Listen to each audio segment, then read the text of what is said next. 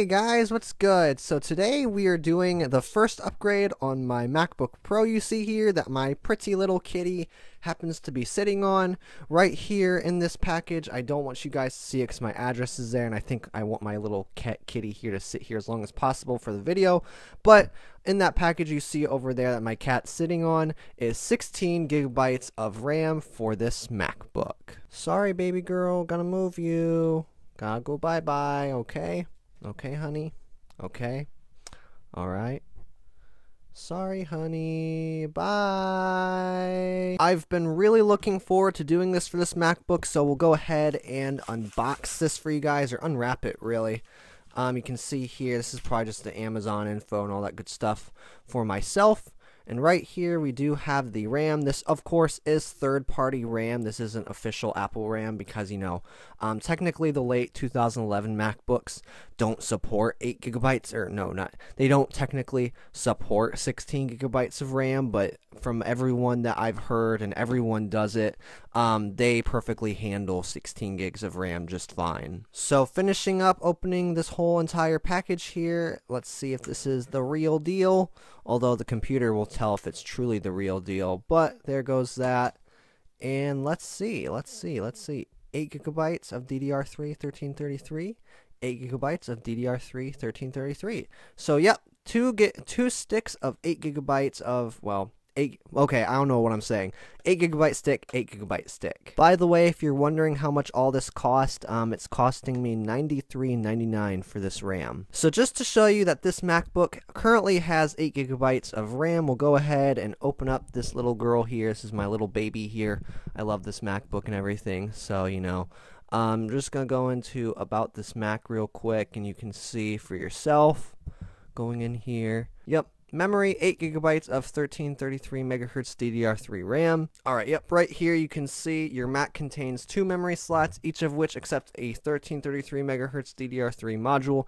It can actually do 1600 megahertz as far as I'm aware of, but I couldn't find any 16 gigabyte kits for 1600 megahertz RAM. I don't think it'll make that big of a difference though. But you can see here, 2 sticks of 4 gigabytes. So we're going up to 2 sticks of 8 gigabytes now. So I'm just going to show you guys that I'm going to shut this laptop down, and then I'll do a quick little what do you want to call it, time lapse of me just upgrading it. You saw already that it has 8 gigs of RAM in it currently, soon to be going to 16 gigabytes of RAM. I'm so excited for this. Next up is an SSD, of course, but not yet. I'm waiting on that for right now, and I'll explain that at the end of the video. So some people might not care about, you know, the whole finish of the top of their laptop. They don't care if there's scratches and dents on it. Personally, I like to keep my stuff looking nice.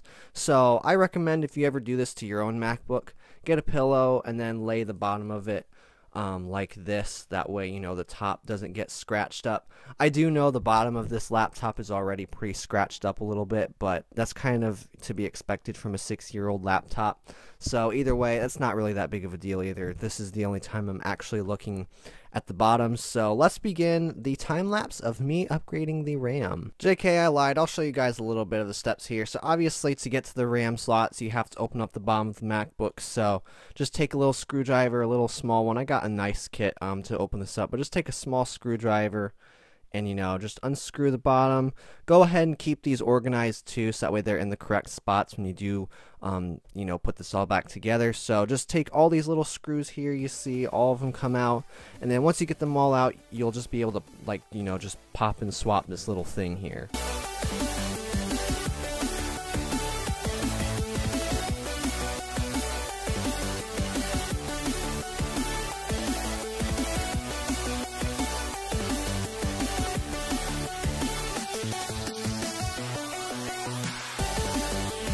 Alright, after some time, all your screws will be completely undone. This is the first time this laptop is ever getting opened, I'm pretty sure. I'm about to steal the virginity of this laptop. So 3, 2, 1, and it just comes off like that, and boom, here is the insides of this laptop. JK, I lied. I have not stolen the virginity of this laptop. It's already been taken by some other man out there. Ugh, how disgusting.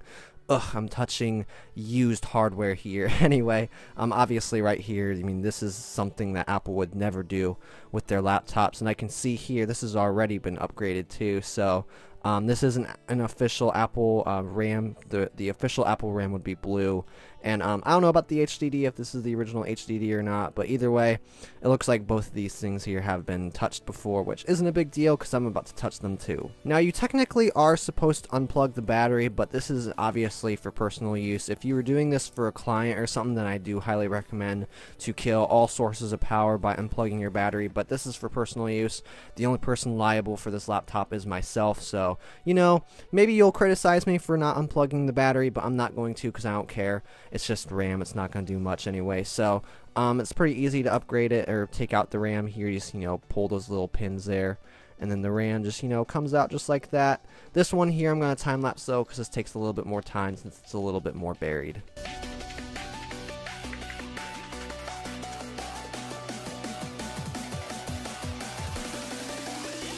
And with a little bit of wiggling and tuggling, the RAM has came out. This is the last time I'm ever going to be doing this to this laptop.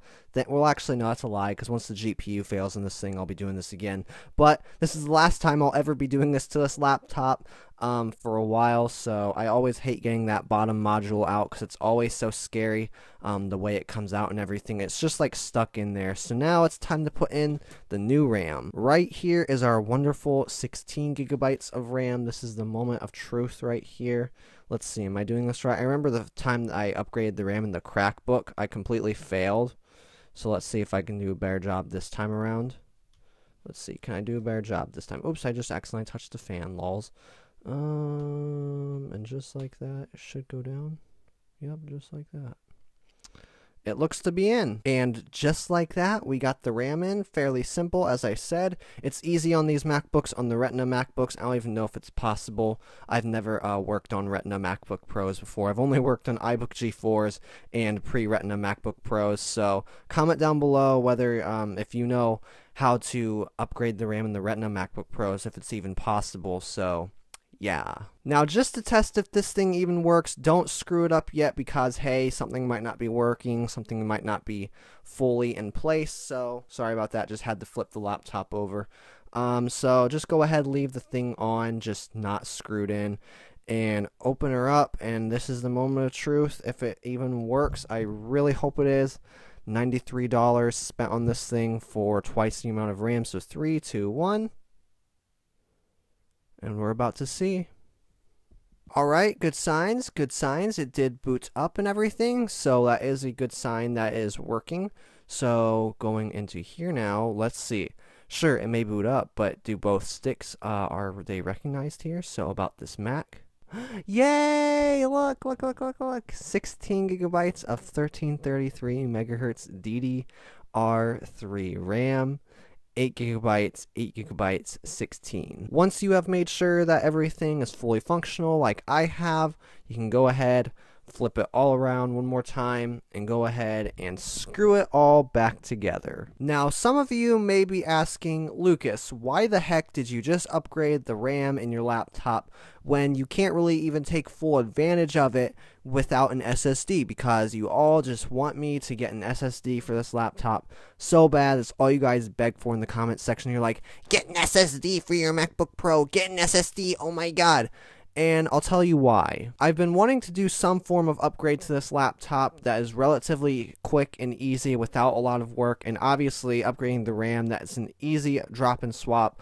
Literally, there's no configuration necessary. It's just open up the back, take out the DIMMs, put the new DIMMs in, put the back on, screw it back together, boot it up, see if it works, and if it works, then hey, it worked. It's as easy as that. Now, also, the reason why I didn't get an SSD, because you guys, I know you're going to ask why didn't I get an SSD first, is because, yes, I do plan on getting an SSD for this thing next. That's obviously the last upgrade I can do for this laptop.